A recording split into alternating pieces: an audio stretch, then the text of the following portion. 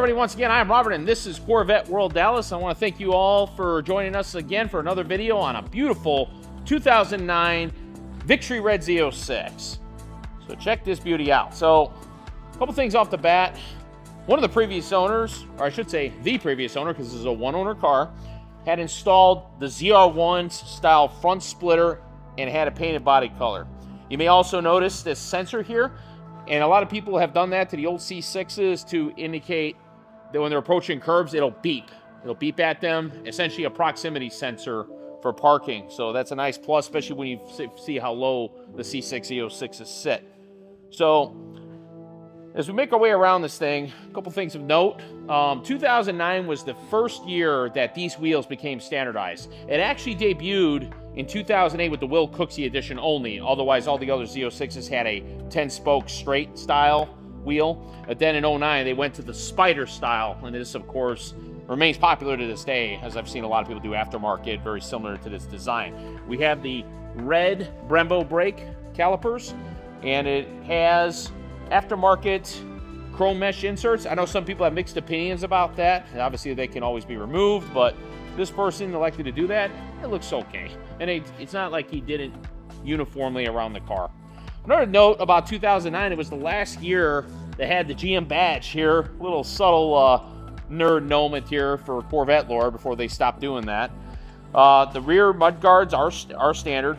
And while we're back here, both front and rear, you can tell we got a very meaty Michelin Pilot Sport 4S model tire. So that is the modern tire that comes on the C8 Z51. Obviously, these are sized for the Z06.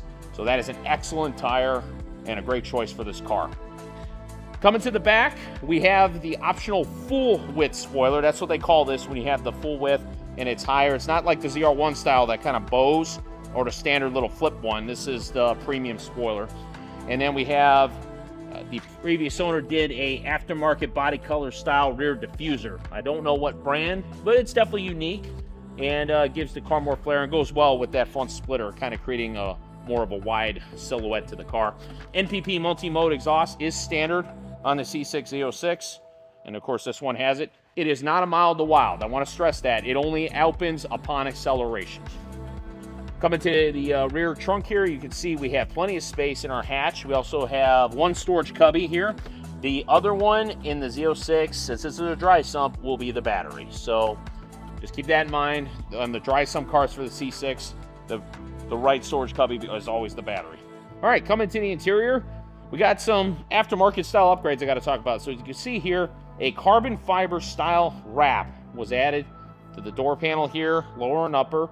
And he changed this out with I want to call it a faux carbon fiber cover. It's actually very similar to the OEM finishes on the center console, but definitely a trim upgrade. This red trim is also an upgrade. If you come to the heads-up display controls and the instrument cluster controls, you can see he's also got those same custom attachments added. The center console, you can see it does have the navigation, which of course is a DVD nav style. It does have a faux carbon fiber wrap around the armrest, and it does have the red leather stitching throughout the seats and the Z06 embroidery on the headrest. And of course, all C6 Z06s come standard as a manual transmission. Coming to the heart and soul of the Z06, of course, we've got our beautiful 7-liter LS7 V8. That's 427 cubic inches in a small block. It is the largest small block production stock factory mass-produced engine ever made, and it is 505 horsepower. It does have an aftermarket Callaway cold air intake honker, as they call it. Usually good for a couple horsepower and definitely better cooling. Otherwise, this Z06 is bone stock, and when you get down on it, it's very deceptive because the exhaust manifolds on this are fairly large. So a lot of people think they're headers. They're not. It is a manifold, but it is a very large manifold. And dry sump is standard, as you can see, as I mentioned earlier about the battery. So normally the battery would be there, you have the dry sump reservoir. So this 2009 Z06 has 20,582 miles as of check-in. We got it priced at $49,995, and it is a one-owner clean Carfax car. If you are interested in this beautiful Corvette or any other Corvettes in my inventory, please see our info up in the corner and down in the description below. Tell me what you think. This was the last year for Victory Red before they went back to Torch Red. It's one of the few times they deviated from that famous Torch Red. I like it. I think it's pretty, and I do love the chrome wheels on this one. Give it a thumbs up, subscribe, and we'll see you on the next video.